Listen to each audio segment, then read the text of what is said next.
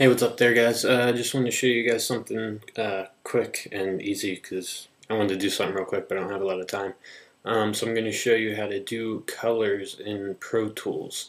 I'm going to do this one in 7. 8's a little bit different. It's a lot easier, but for those who have 7, here's how you do it. Alright, so you're going to go down to the bottom of your channel strips with all your tracks here. You're going to click on one of them, or double click. And then here are all your colors that are on your color palette that you can pick. There's a whole bunch of cool little colors that just happened. Okay, there we go. Alrighty, so what you're going to do is you're going to hold down Control, Option, Command all at the same time.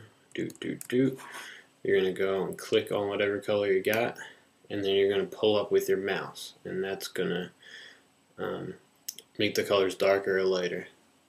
Down would be light and up would be dark. So it's pretty easy. A lot of people don't know how to do it, surprisingly. Don't know why, but there you go.